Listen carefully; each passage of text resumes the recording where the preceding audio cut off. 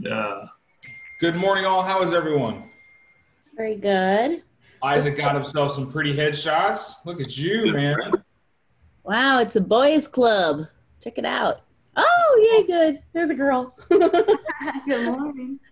Hi, Robin. Good morning. Good morning, ladies. Good morning. Yeah, look at Isaac. Isn't he cute? Look at him in his suit. He's looking snazzy this morning. Yeah. Woo! Good How's morning. everyone's week going? We are crossing the finish line into the later half of the best part of this week. It is Wednesday. That means that today is the day that you need to change the output for your week to still be successful. And there's a picture of baby Dan. Oh, I didn't know. You didn't tell us we're going to be sharing. You should have told us all. We would have all shared. Oh, I moved my office into my home office today. Well, I just put my computer in here instead of on my kitchen table so I could work out all day.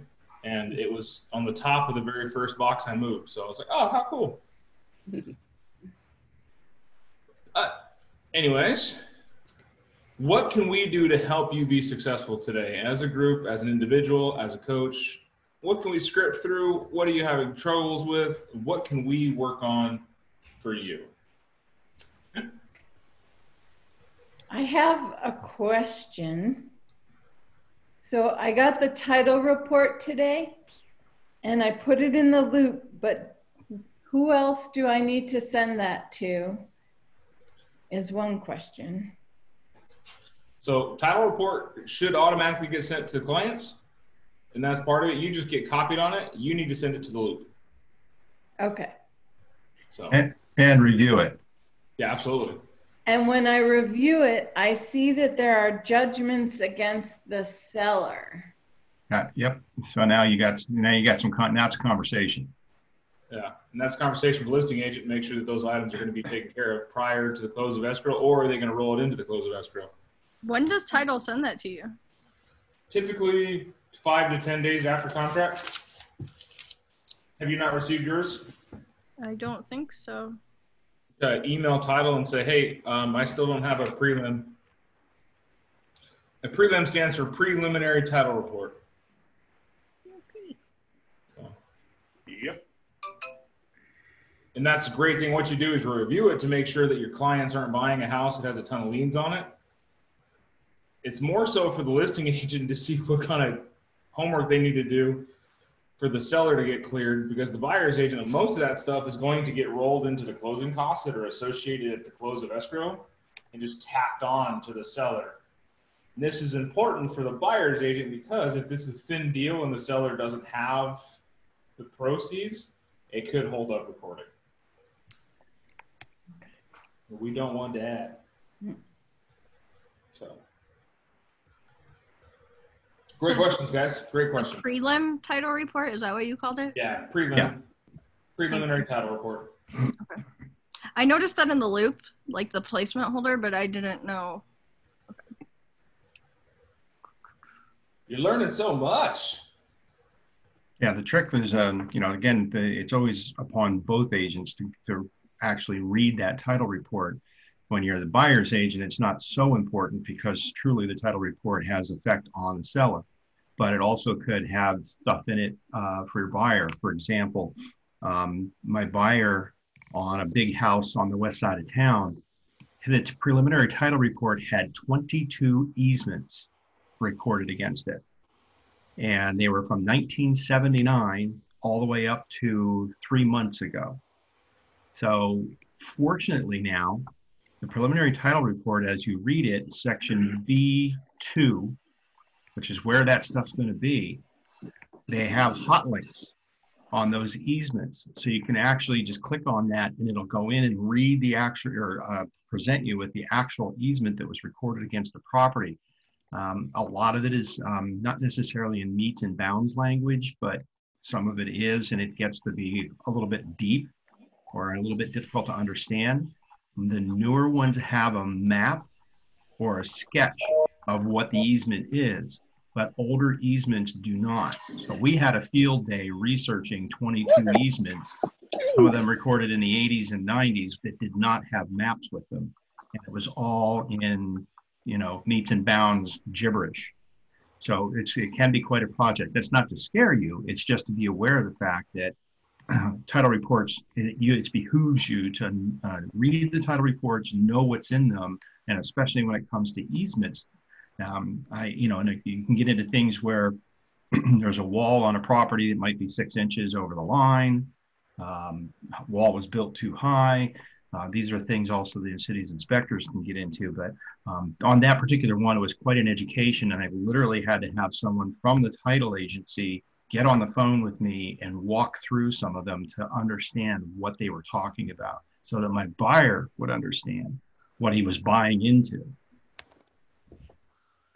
Good point. That was great. I like it. Yes. Clearly, Larry comes up with some fun situations. I've had 2 easements, never more than that. Yeah. Well, most of the times it's a non-issue. When it's a house in a subdivision and stuff, there's hardly any real issue with that. This is was a split piece of land, 4.3 acres, way up in the Tucson West Mountain foothills, or not the foothills, all the way up in the top.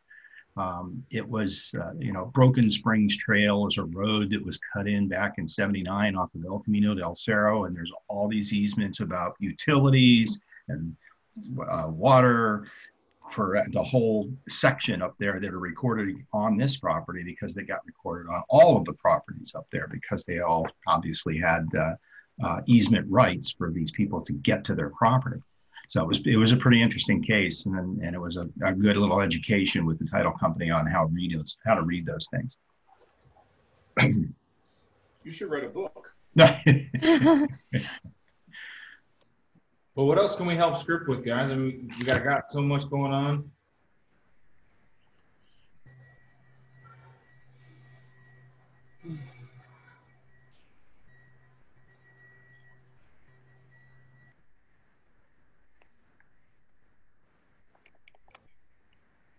Silence. It must be working. Where are you driving to, Miss Emily? I'm driving to a buyer's house, or a house I'm representing the buyer on, and they're getting it pest controlled sprayed before they moved in, and a water softener test. So yay. But I have a question though. So I have a listing and it backs up to a pretty busy road, and the buyer or the sellers haven't had it for 2 years yet. And so they're really sticking to their guns on their price point, and a cash buyer has come in that's pretty darn close. It's not darn close. I mean, the house is listed at $375. They want $370 at the lowest so they can at least clear all their funds out plus have a little bit.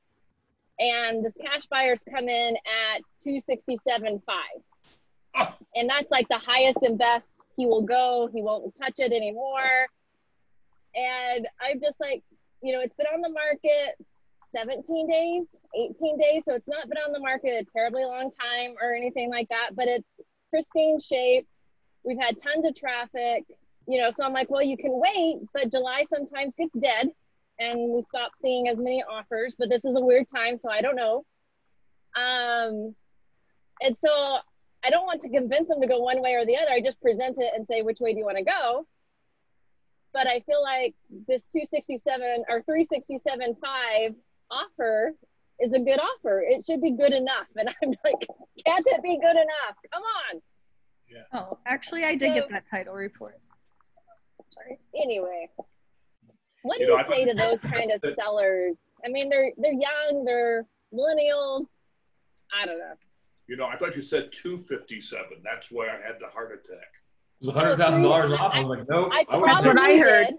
I probably did. I've been switching my 2s and 3s all day long, or all day yesterday. So Emily, it's listed for $375. They have an offer for $367.5. So it's $2,500 off what they feel like is their low. Yeah, and I really don't want to give a commission at this point. Have you talked to the other agent and talked about negotiating and what they'll put in, what the buyer will put in? Let's find a happy number. Well, we've been stuck at 365 for these cash buyers, and I said, I asked my sellers, I'm like, well, what if they came halfway? And they're like, and then I convinced the buyer's agent, can they at least go halfway? And so that's where we're at right now. Are you real? If this is the right house and the house you're interested in, and you've put the time into reviewing it and thinking about it, are you really going to let it go over a few $1,000s? Right. I have no idea because these guys have let it go No. twice so far. I mean, the buyers have walked away because they're like, oh, it's cash. They'll come back to it. We'll come back to it. And so they keep coming back every 4 or 5 days. And this is the first time we've actually had a solid, like, written offer for the money. So I don't know. We'll see. I don't think, if you're not that far off the price, so has the seller countered? Yeah, and they've refused to see counters. They're like, take it or leave it. Like, okay. So we have till 5 o'clock today. We'll see how it goes.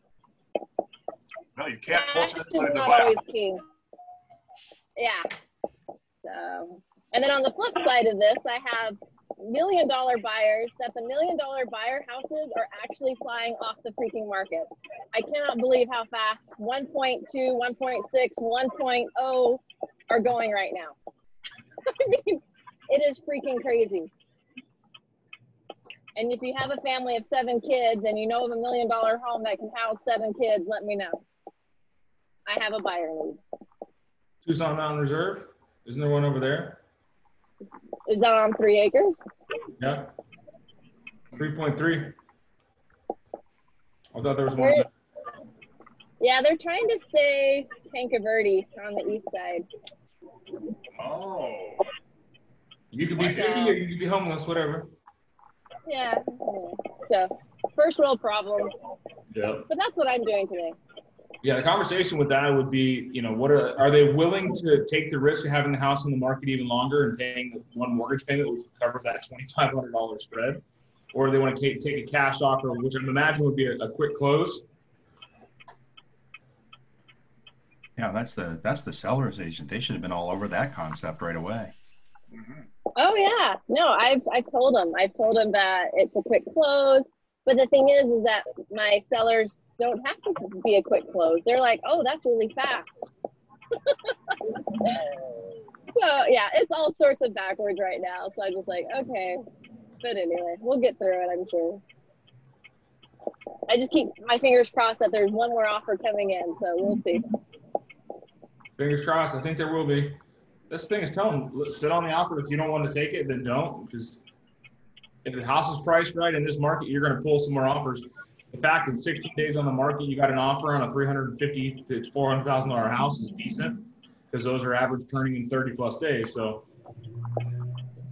If they really want it, they'll keep coming back for it. I've had That's what I'm thinking too. So we'll see. I just tell the agent, like, you're at 370, that's your net bottom. And I've had those conversations with the buyer's agent. I said, listen, I want to make a deal. This is all about us working back and forth together. My sellers have to walk away with a positive on this house, and that's 370. If it works, let me know. I'll gladly send you a counter and extend in the response times. If not, I appreciate your efforts. It's the takeaway close. And that's all you got to do is just say, hey, you know what? And it's a hard position for negotiation when they're like, nope, this is their absolute best. They're not going to do anything more than that. Okay. Yeah. The power of negotiation comes from the ability to walk away. Amen. So You have to know when to close them and when to hold them. and when to fold them, right? Oh, I never fold. Lady Gaga was a hell of a poker player. Yeah.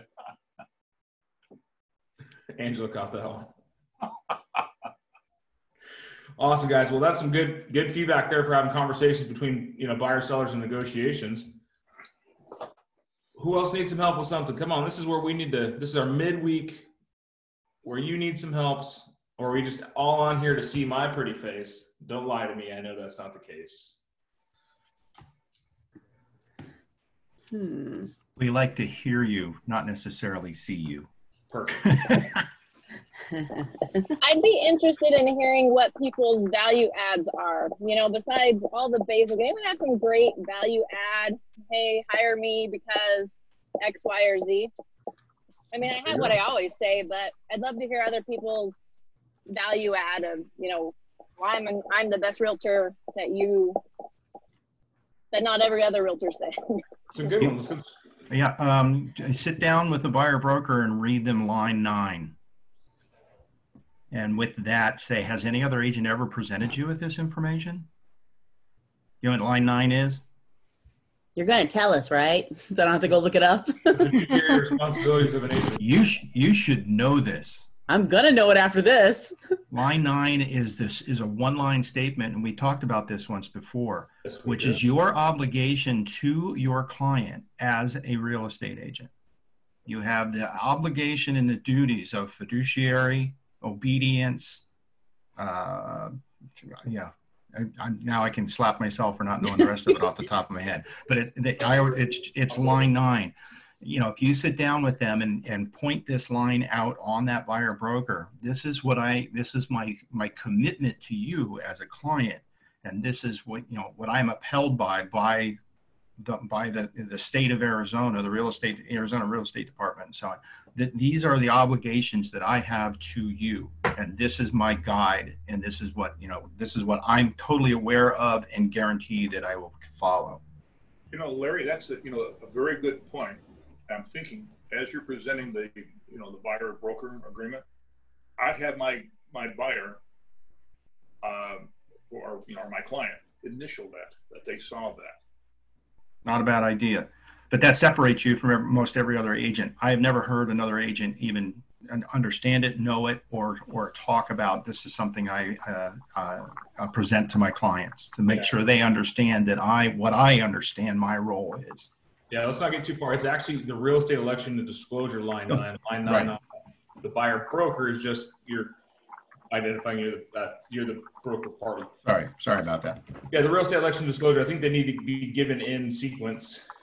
Real estate election disclosure right on top of the buyer broker agreement, because that's they're contingent upon each other. So line 9 is the What's a good soundbite though? Like if I'm putting on a postcard or a flyer door to door, or I can't just say line 9. My fiduciary duties are, and spiel a bunch of legalese and long words that some people don't know. Which great. I think that's great in a buyer's presentation and in a sit down or a Zoom presentation. But just trying to get it out into social media, kind of like the videos that we were talking about earlier this week about, stop renting, buy now, whatever. Anybody have any cool little sound bites that way? Yeah, the one thing I've used in the past is I'm not here to help you buy or sell a house. I'm here to advise you during the process of the most expensive purchase you'll ever make. Or another one you can say is I'm here to make sure that you have all the information you need to make a well-informed decision. Did you know it's free to use my services to help you buy a home? Why would you go anywhere else? I'll make sure I take care of you financially, take care of your paperwork legally, and make sure you get delivered wholesomely. How about if you had to shoot 100 realtors, I hope I will be the last one that you'd ever shoot. It's all there. Because the words fiduciary, obligatory, financial, no one has that in their words. Our job as professionals is to take our jargon and put it in the consumer terms. We say prelim. What is it? Preliminary title report. Okay, still, what is that? Well, that's the homework that the title company does to make sure that your house doesn't have any issues before you buy it. For the title. Oh, okay. Like we're doing our home inspections, look at the physical side of it. They're doing the title inspections to do the title side of it. So if we can break it down into terms they understand. Before real estate, how many of you even use the word fiduciary? And Angela laughs at it. I did. I didn't need that in property management. I was an insurance agent for 20 years, so. Yeah, you had a fiduciary responsibility. But that's the thing is clients don't understand that. Consumers don't understand that. So we need to break it down. Your value statements need to be just that. So give me some else. What else are you guys working on? Let me hear some more of your value statements. So I like where Emily's taking this. Mara, that was a great presentation. Why should I choose you as my listing agent versus the guy that just showed up yesterday? I normally emphasize professional photos and just making the house look terrific, because I just have the standard of excellence that I have to make the house look great, and it will help it sell more quickly. And I just talked to a guy who was flipping a home, and he's like, why, if it's going to sell on the first day, why would you stage it? And I'm like, this is just my standard. I have to make it look great because it's a reflection, you know, on you, and we're going to get a higher dollar amount for your home. So that's just one thing I've used. It doesn't necessarily answer the question you just asked, but I do think that that's important. I like your term, standard of excellence. Because we all have standards when it relates to something. And so, yeah, that just really struck me recently, because when he asked me that, he's like, why would you bother to haul all this stuff over to this house? I'm like, the better I make it look, the more money you make. that's exactly what I said. So, yeah. And with I like staging, that. with staging, it should, the house shows at a higher value. So that's the thing is, I use professional photographs. So does he. Right. I would have had you on that. Professional photographs? Absolutely. No problem. Mr. Seller, that's a great question. All professional photographs. Yeah. So yeah, I have a list actually of these are all the things I do for really expensive home, you know, like drone photography or Matterport, and I have examples and a booklet to show them if they don't know what Matterport looks like, assuming people don't necessarily have Wi-Fi. So going through a whole list of things to show them. And I think part of that came from the Lewis Marketing Suite, Michael Lewis Marketing Suite. But just made it my own. I think it is important to show people here, this is what I'm going to do for you. So recall, Mr. Seller, it's a great question. If you would reference back, we give the material on the listing packet I gave you, you can see that my standard of excellence far exceeds my competition. And that's why I'm the best choice in getting you maximum return on your investment by selling it with me. I like to stand at my higher standard of excellence. That's great, Mara. Put that on your card. That's awesome. It is really good. Teresa, how's Georgia? There's Teresa. I haven't seen Teresa in forever. I was just going to ask, where are you? I am in horrible, humid, thunderstorm, tornado-ridden southern Georgia. You know, it's funny. A lot of people I know go other places. They leave Tucson, even though it's 110, and they come back and go, "Oh, I'm so glad I'm not in that humidity wherever they have gone." Because I like humidity. It makes my hair even curlier. Oh, I have a wonderful problem-ridden home here I'm trying to sell that I would love to sell you. I'm losing my ever-loving mind. So, yeah. I'm trying to educate my real estate agent here because I'm not licensed in Georgia, but she's trying to sell my house, and it's challenging. And Keller Williams agent? Yeah. So she's, you know, she's used to, she's got her own team, and she works with Luxury Group is what their name is. And she's real sweet and all. And, but mine is just an eyesore. It's a beautiful place on a lake. However, the area town is not the greatest, so it is a challenge because you can't overcome the area. What town is it? You said southern. What town is it? Albany, Georgia. Is that near Valdosta or no? It's not too far from Valdosta actually, but Valdosta is a much nicer city. So. My husband fell in love with it. It's a gorgeous place on the lake. However, for health reasons, we moved to Tucson, which we both love and feel much better there. It's just everyone that comes and looks at it, they love it. However, we've come down to 219 now, we're already losing $58,000 on it. And the last guy that I just bounced back and forth, proposed buyer, wanted to come down to 160. We paid 157 and put over 100 grand in it. So it's not a good situation, and I'm just losing my mind. Is there potential to sell it or not to rent it out until the market becomes more favorable for you? Well, we live so far away. Property managers happen all the time. Renting- I would rather take a 10% hit on my gains every month than a 25% hit on the investment itself. Yeah, I'm paying about $2,000 a month to keep it pristine, and I got a pool guy, I got a lawn guy, I got, everybody keeping it perfect for showings, and losing money every month. So, yeah, that's not how business is supposed to work. Nope, not having a good time.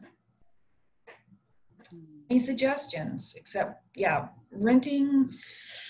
Had one guy wanted to rent. He's very wealthy in the area, but he didn't want to even give me $1,000 a month, and wanted me to take care of keeping all utilities in my name and on, and also keep the lawn service on. And I said, well, let's see, it's going to cost me $1,000 a month just to have you live there. So I don't think that's a good idea. This guy's got lots of money and owns lots of businesses. So, yeah. And that's how he got wealthy, and by being a cheese ball. Screwing people over, yes. By being a cheese ball, yeah. I have a quick ask. Is anybody available to help me out? I belong to a business networking group that meets weekly, and I need someone to sub for me tomorrow. So you wouldn't be able to meet at Mastermind today, or this group. But anyone willing to help me out? If you are, just message me or text me. I just need someone to sub for me tomorrow from 8 to 9:30. We'll see. I'll reach out. BNI Networks. Yep, BNI. Awesome.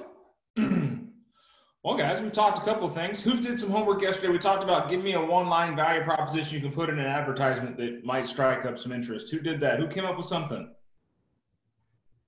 I didn't, but I thought about it, boy. Man, my brain was, I couldn't, ugh. What'd you come up with? I'm still thinking about it right now. I just looked at Larry the House Guy.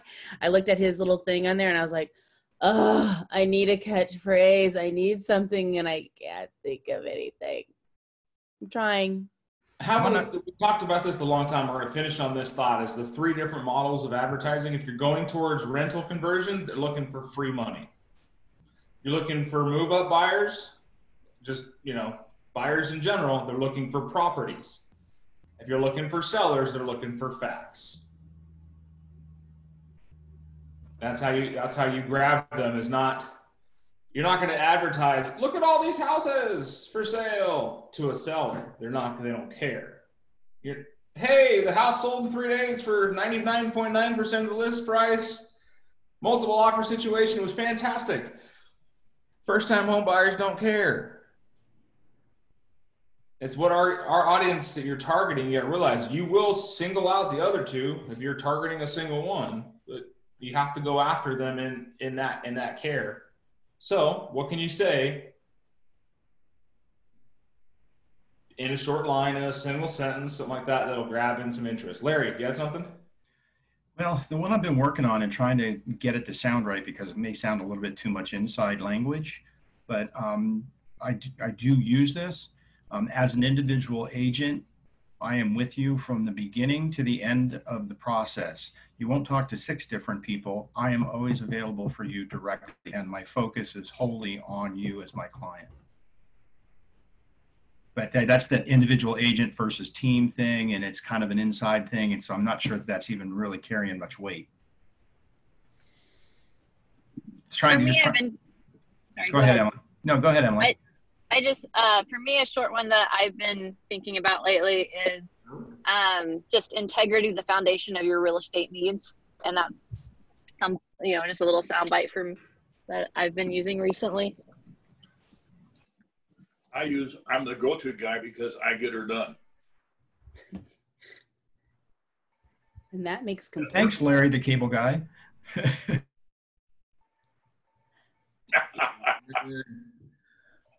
Sell house and get her done.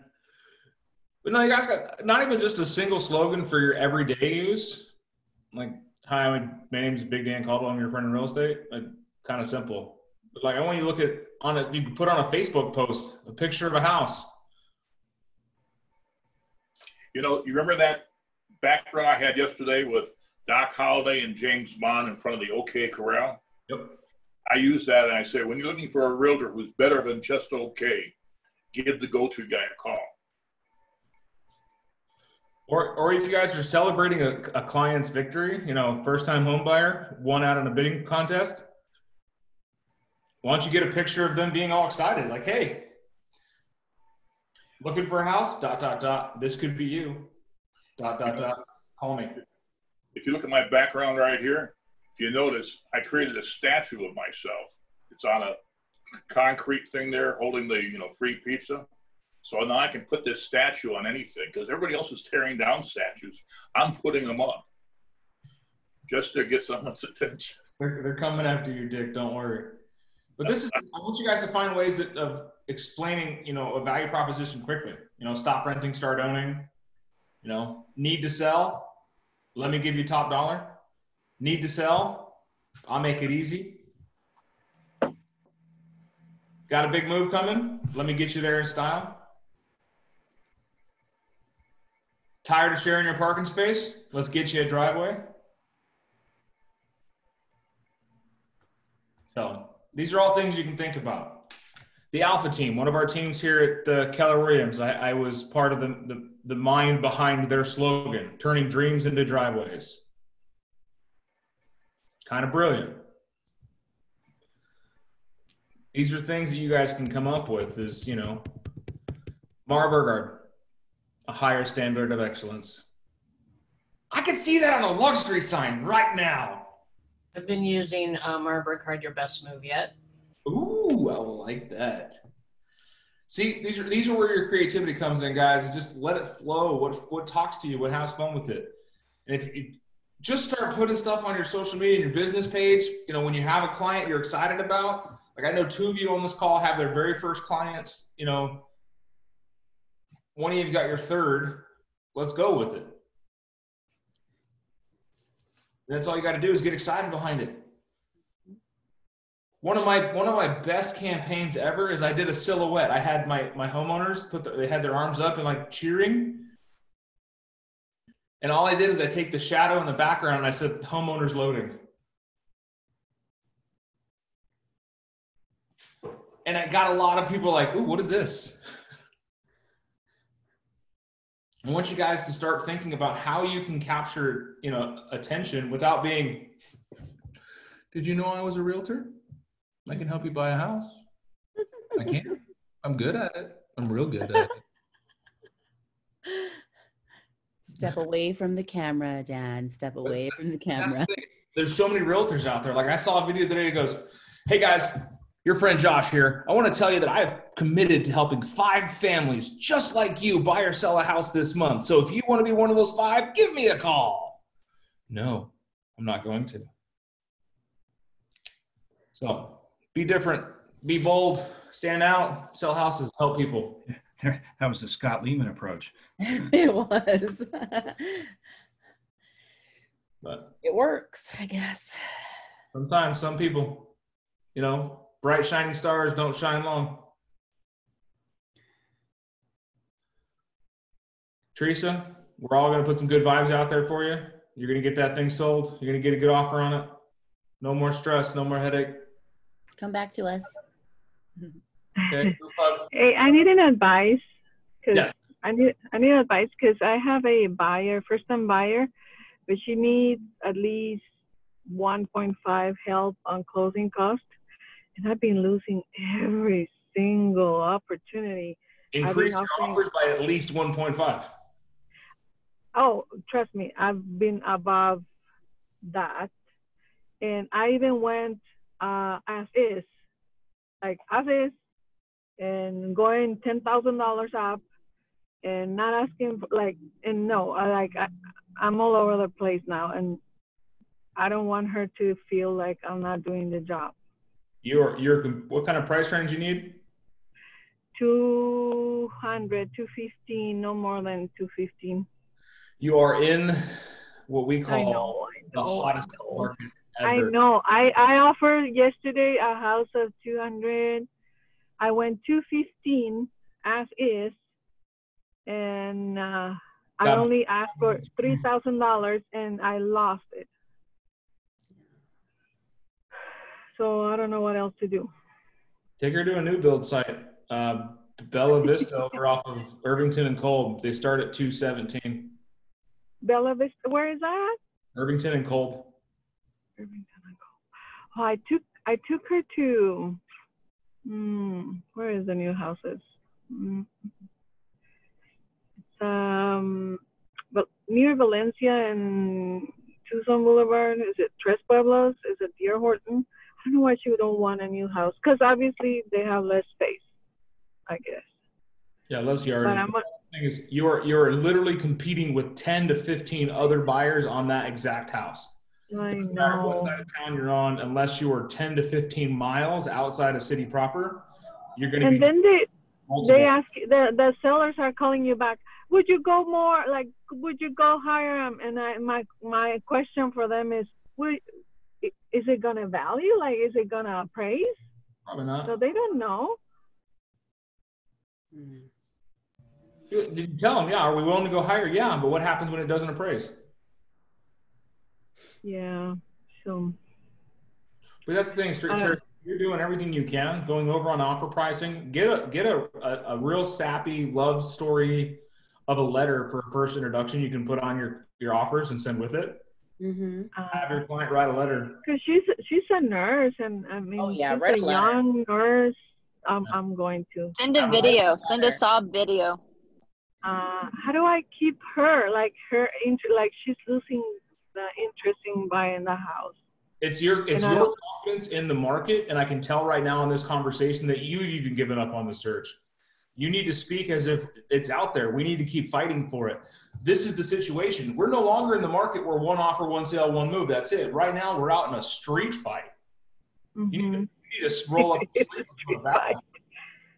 That's the thing. Is you're competing against agents like me out there that have 5 clients that will buy this house for $10,000 to $20,000 over list because they need a house right now. Because they're no concessions. selling their house.